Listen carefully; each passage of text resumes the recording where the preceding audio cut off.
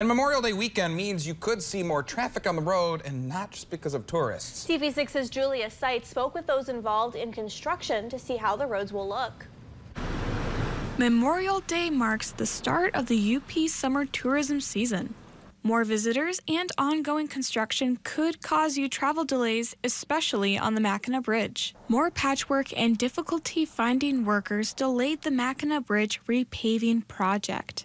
The bridge will continue to have one lane open in each direction. Mackinac Bridge Authority Chief Engineer Cole Cavalieri says the contractor's work is weather dependent. You have a very short window, so we're always trying to balance here at the bridge, doing our important rehab work and then, keeping the bridge open to traffic as much as possible. Cavalieri recommends you travel during off-peak times.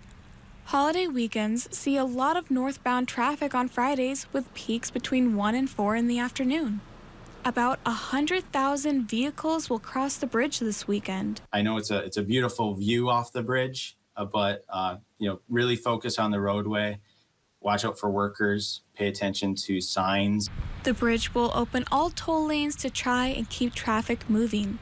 MDOT Communications representative Daniel Weingarten says it's one of summer's busier weekends. Don't allow yourself to get distracted, especially not in a construction zone, because we want everybody to get to their vacation destination safely and get home safely. Weingarten says there are 18 active projects in the UP. MDOT will remove lane restrictions on half of the projects.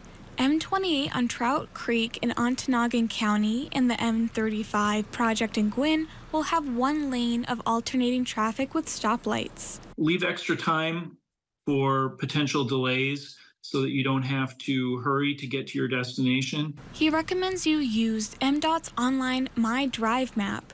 You can access up-to-date road information like construction or lane closures on your mobile devices. Julia Seitz, TV6 News.